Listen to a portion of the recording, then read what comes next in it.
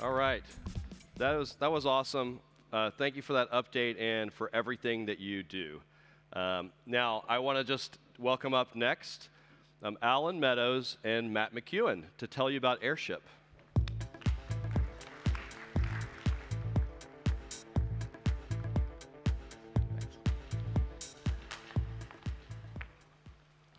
Good morning, Berlin. Can we go back a couple slides? I'll try again. Good morning, Berlin. So for those of you who haven't heard of Airship, we're a pilot project within the OpenStack Foundation. And both of us are here today to give you a project update and to tell you about an important milestone that we reached. So first, what is Airship? Airship is a platform for the full lifecycle management of open infrastructure. It treats containers and Helm charts as the fundamental units of cloud software delivery and deployment. Airship takes a collection of declarative site manifests, YAMLs, and then feeds them through a single front door API, and then uses them to drive the provisioning end-to-end of a full site, from bare metal provisioning to the definition of network and policy, through standing up a full OpenStack cloud. Doing an upgrade is as simple as changing one of those manifests in Git and then running the whole collection back through that front door API. Airship takes the guesswork out of cloud software deployment and upgrades. Well, thanks for the overview, Matt. We also wanted to briefly walk you through the history of Airship, how it started as a project. So in 2016, we started the OpenStack-Helm project, and that's worth mentioning because although these two projects are completely independent, they are sister projects in a way. Once we had OpenStack functioning as a Helm-based application, we wanted to start building a declarative platform that would enable us to quickly stamp out new environments as well as manage the lifecycle of all of our Helm-based applications.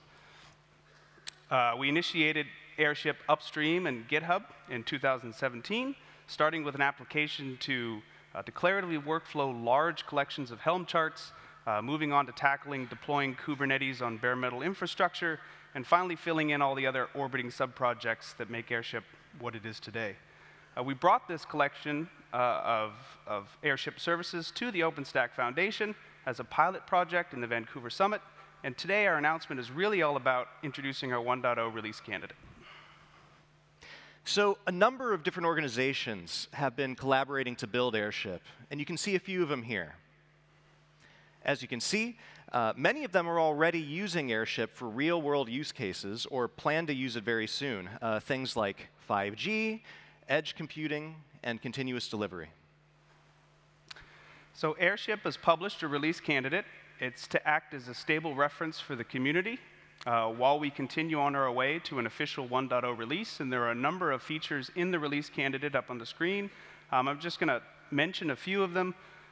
Airship was built by operators for operators, and our expectation there is that Airship end users should be able to operate Airship without having to write additional orchestration or wrappers around it to operate it in a hands-free way. It should work that way out of the box, and it's able to achieve this because of a singular deployment workflow API that functions the same whether you are deploying a site, releasing a minor configuration change, or even upgrading OpenStack itself. And Airship also delivers predictable upgrades, so something you should be able to test once and be able to release into any number of sites, and it should function exactly the same way. And finally, Airship is helping end users today stamp out new environments. So at AT&T, we have over 20 environments deployed and managed by Airship. And our deployment engineers are now able to replicate these sites more predictably and quickly than ever before.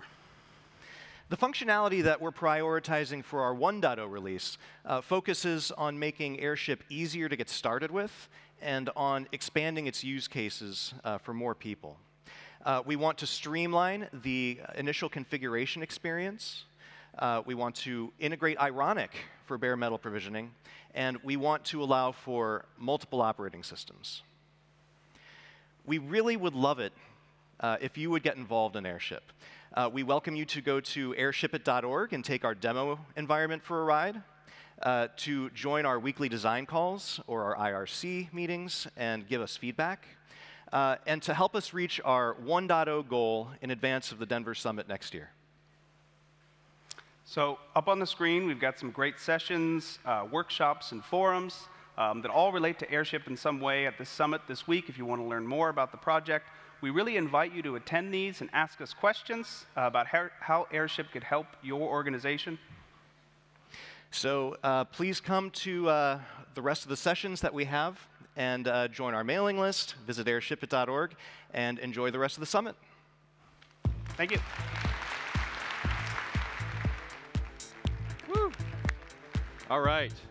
Thank you so much. Airship's off to an exciting start. Now,